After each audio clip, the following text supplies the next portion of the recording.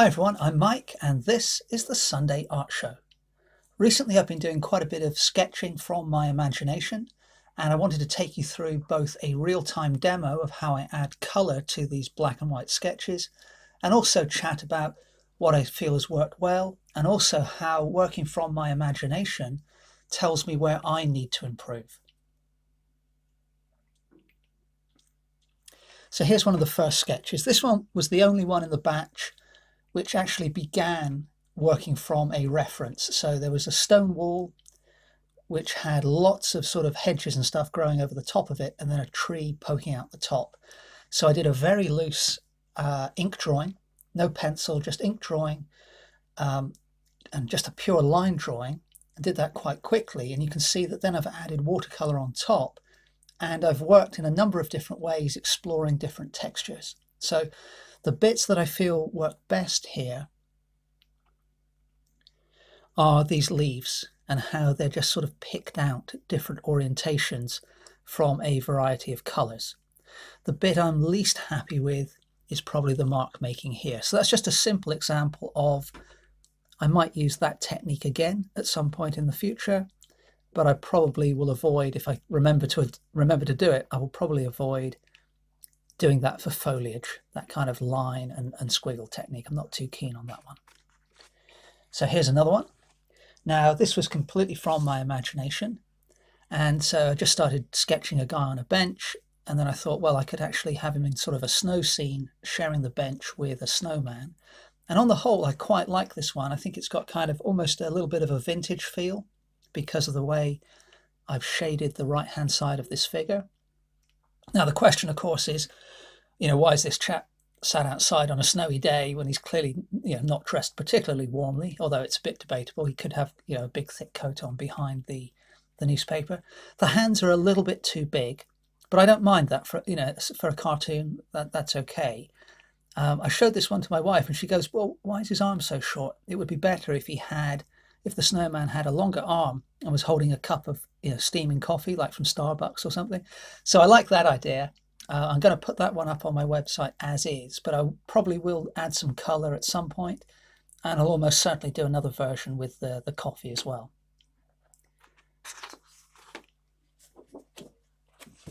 Now this is just a restaurant scene, again, purely from my imagination. So we've got a waiter here holding some drinks ready to serve. Got a woman with a head on her hand, and she's gazing off into the distance. Perhaps she's bored, perhaps she's looking at the waiter, perhaps she's daydreaming, or perhaps she's just intently listening to this chap who's hidden from view.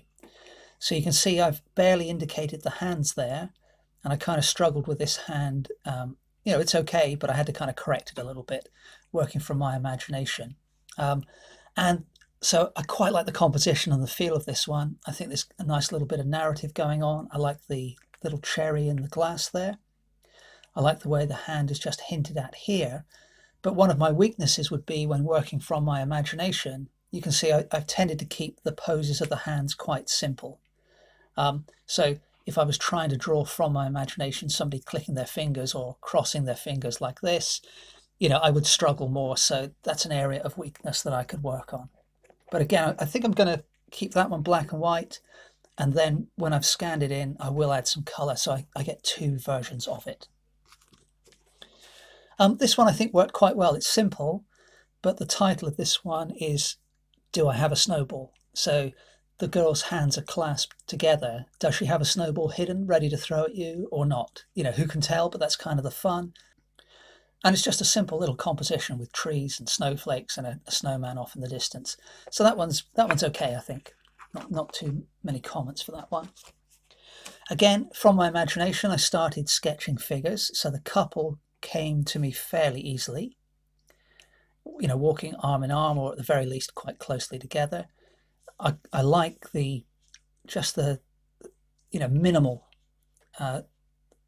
drawing here for these two figures in the distance. I wanted to have the figures not all be in the same orientation, so I had this girl or person looking off this way, and you can see the hand behind the back. So that hand's worked quite well, I think. This guy's good, but this guy, although he's not terribly drawn, it's just that I've made him a little bit too much of a portrait. These figures are anonymous. They could be anyone, almost anywhere. This is starting to look like an individual. And I feel it kind of detracts from this stuff to the right of my hand. So I'm probably going to crop this one around about here. And then I quite like the idea of having an arm or the side of a figure. You know, we don't know who it is then. If I do that, just kind of peeking in the foreground. And again, that's when I'll keep black and white, scan in, and then I will eventually add some color. Here's another weird one, again from my imagination, but partly inspired by a bridge and a building not too far from here. Got the perspective kind of messed up here, but the idea is you've got these giant rabbits that are just wandering through the countryside. One's in the water, one's lying down on the bank, one's looking out over the bridge.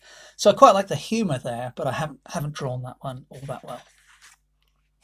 Here's another weird one. So I started out by drawing this figure, added some buildings, then I added the police car, and then I added the crashed car and the wheel which had come off, and then I added roses tumbling from top to bottom. I'm not sure about this one. It's a bit weird. I started to add some color. I haven't quite made up my mind whether I'm going to continue with that. I mean, I think that half, the right-hand half, again, works reasonably well. I'm not sure about these buildings and the roses. I mean, it's certainly a weird image, but not one of my favorites. And then this one here, as you know, if you watch the channel regularly, I paint and draw a lot of cattle. And one of the breeds of cattle I'm going to paint fairly soon are white Galloway cattle, and they are pure white, but they have color in the inside of their ears and their nose. I also paint a lot of belted Galloway cattle, and they're very distinctive because they're either just black with a single white stripe around their midriff, or they're just kind of orangey brown with the same white stripe. And I thought, well, I could do my own version where it's a white Galloway but with a black stripe. So this is just a little sketch on a scrap bit of paper with a biro.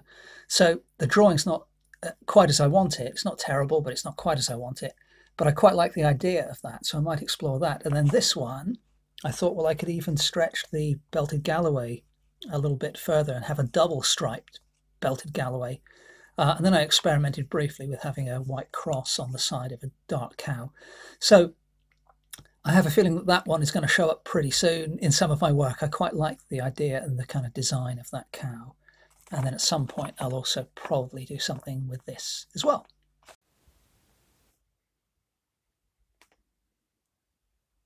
And then here's a little sketch I did, again, purely from my imagination, of a black cow with kind of an invisible man type guy in a furry suit standing in front of the midriff. So the question is, the idea of this little cartoon is this a belted Galloway cow? Does the cow also have a white stripe down its middle? Or is it just a black cow with a guy in a white fluffy suit standing in front of it? So, or is it a guy in a white fluffy suit standing behind the cow's midriff, and the cow does have a white stripe around its middle, which is visible? And you can see that I've put kind of a little kink in the tie, as if the tie is falling across the back and sort of over the side, down onto the side of the cow. So there's three possible interpretations there. So it's just a bit of fun. But again, just did it completely out of my head, no reference. And, you know, it's something I just really enjoy. I find it very relaxing and just great fun, really. And it's, you know, you can inject quite a bit of humor into these sketches if you want to. But what I'm doing now is, so all of these, apart from that little cattle sketch I showed you just before this one, all of these were done on A4 mixed media paper. I used a Unipin marker pen to do the drawings. And now I'm coming in with watercolor, and I'm using just a water brush to just put down some colors, really, and just see what happens. So the first thing I did, although this is going to be a black cow, inverted commas, I put down a little bit of orangey brown, and I've used something similar, basically orange, in the background near the horizon. So just to echo that color, because when painting animals with black fur, whether it's a cow or a cat or a rabbit, they often have a lot of different colors in there. They're quite subtle. but they have a lot of different colors in their fur, especially when the light catches them. So having done that, now I'm coming in with some cerulean blue. And one of the things I love about doing these cartoons, especially if they've got a surreal twist or even just a humorous twist, is, you can really just explore and kind of mix things that you learn from doing representational, more realistic art. Obviously, you can stretch things. You can make somebody's nose huge or their eyes big or whatever you like, if it's because it's a cartoon. But then you can just stylize things as well. So, for example, with this sky, the reason I'm using these horizontal stripes, I put in that kind of orange near the horizon. Now I'm doing blue stripes going from left to right across the sky, is it contrasts with the vertical stripe that the animal may or may not have, and also the fact that the guy is just standing there dead vertical as well. And the idea of this is also I'm not going to define the outline of the head. So the idea is to have a little bit of dark color, creeping up from left and right to the edge of the guy's head just below the hat. And then I won't do any more in terms of describing the outline. So if I'd left it completely blank, I guess it could have still worked if I just had a pure white sky, but I just felt I needed to place the guy's head and give some indication of its width, although you could argue the hat alone does that. I'm working with the paper horizontal here, which I often do. If I'm out and about, out on the beach or something, I have it near horizontal quite often. It's less susceptible to the wind. When I'm working on this small scale, and obviously I'm indoors here, so that's not as much of a problem at all. It's not a problem at all, But the reason I'm working flat is just I just find it easier, I think, with small pieces of paper. If I'm working A2 or bigger, then I definitely prefer working near vertical as a rule. But if I'm out and about at the beach, I will have the paper down flat then. Okay, so got some blue on the brush, so adding some more blue, a little stronger this time.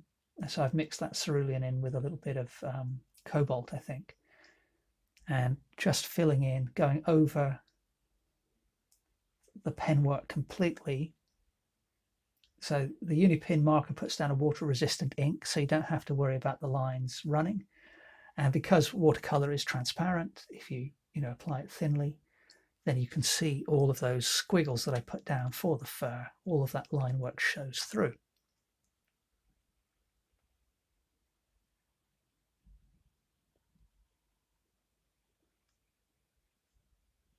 So it's quite a nice, efficient way to work, because you can do the tonal work with your marker pen.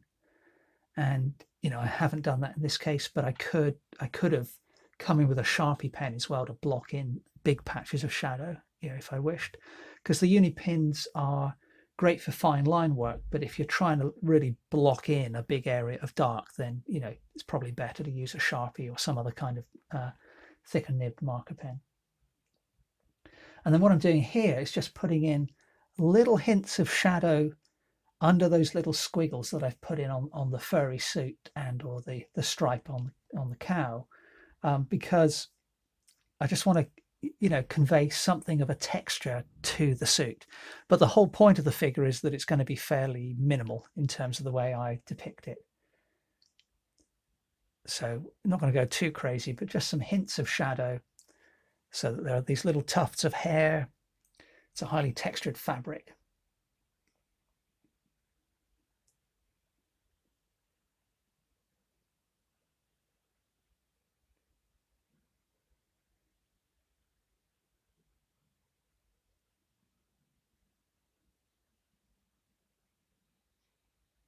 So I could have almost stopped there, really. It's debatable, really, I think, when overworking begins. And it's really just a matter of personal preference. I've often considered kind of recording properly different stages of a painting. So as mentioned, I didn't actually scan this one in as black and white. This is the only one of the ones I showed you earlier that I didn't scan in as black and white, but the others I have, or the ones I want to keep. And so consequently, after I've colored them, I'll have two versions, the black and white version and the color version. And I really like having the record of that of the drawing and the painting. And I have had people in the past, they've bought a painting from me as a print, and then they've got in touch and said, hey, I really like this. You don't happen to have the black and white version as well, do you, please? Because I'd like to buy that too, So just from sort of an art marketing point of view, it's kind of a good idea to do that. And I've sometimes considered, and have done this in the past to an extent, I've sometimes considered sort of photographing carefully or scanning in the drawing, and then kind of the blocked in stage, or the early stages, because often those preliminary marks and washes have quite a unique character to them and a visual impact. And then the finished painting. So I've done that before, where you've got 3 images from a single painting that you can make prints from. And then of course you could take that even further and maybe do 10 or 20, depending on the complexity of the painting. But what I find is, in general, I don't do that because it's so time consuming, scanning and adjusting the color and the contrast and uploading, that I'd rather be painting new stuff more often. So I tend to, I do it a little bit, but I tend to just balance all the kind of admin, marketing, computer processing side of things. I always try to balance that in the favor of just creating more art, because that's the thing I love to do so much. Right, so while I was chatting away there, I've added a bit of color, obviously, to the foreground, a little bit of grass color, kind of a sea green, and then that same color has been added to the hat band to just add a little bit of visual bounce, so that hopefully the eye will bounce from the green hat band to the green grass and back and forth. Bit of orange going in for the tie, which again echoes the orange in the background near the horizon.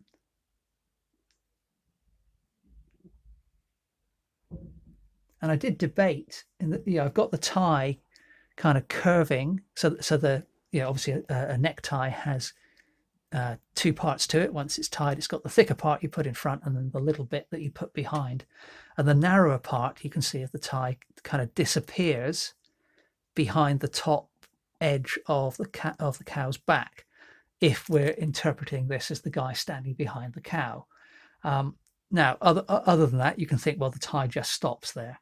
The thicker part of the tie cascades over the back of the cow, if we're taking that interpretation, or it's just caught on the furry jacket or shirt or whatever it is he's wearing, so that's why it's at that funny angle. Now what I'm doing at this moment is putting in a bit of darker color on the hindquarters, and also down on the udder and the tail and so on.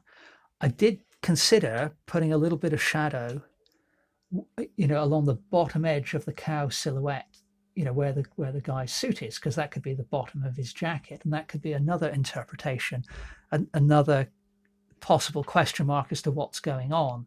But I thought if I did that, it would take away the ambiguity, which is something I want to maintain in this quirky, surreal cartoon. So, I mean, is it even a cartoon? It's almost more of an illustration, I would say. I would say it's halfway between a cartoon and a pucker drawing. But yes, just some of the things I consider when I'm sort of working in this way. And then I've just darkened the sunglasses as well.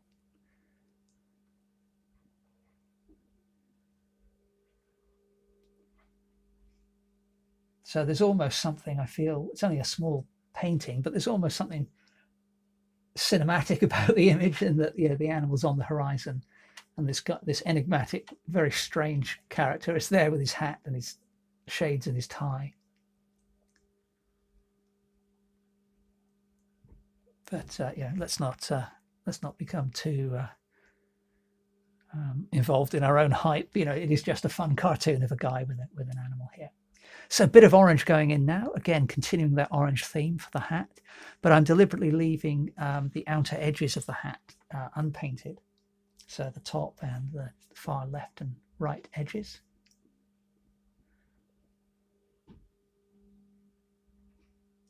bit more orange onto the tie.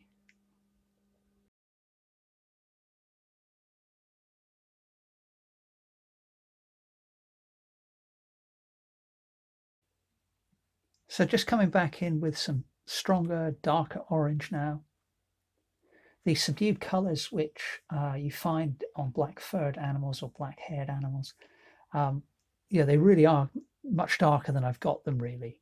And so I think what I'll probably do is put a wash of purple over the entire cow, perhaps leaving the nose as it is. And that's going to kind of cohere the entire kind of multitude of colors that I've got scattered across the body at the moment. Just put in a light yellow on the edges of the hat and a slightly bolder yellow on the collar of the guy. So the idea of the lighter color on the edges of the hat is to depict some kind of light bouncing off the edge. And then the yellow on the collar was simply to just define the neckline a little more than I had. So I did end up adding that purple wash to the cow. I also added a little bit of shadow under the guy's nose and the brim of the hat, but not too many changes really. But I enjoyed painting this one. It's something I haven't done before at all. Completely unique idea from my perspective. Yeah, maybe somebody else has done it somewhere, but who knows? That's always a mystery. But really enjoy exploring sketching from my imagination. Hope you enjoyed the video. Please remember to like, comment, and subscribe. And I hope to see you next Sunday for the next episode of the Sunday Art Show. Thanks very much for watching.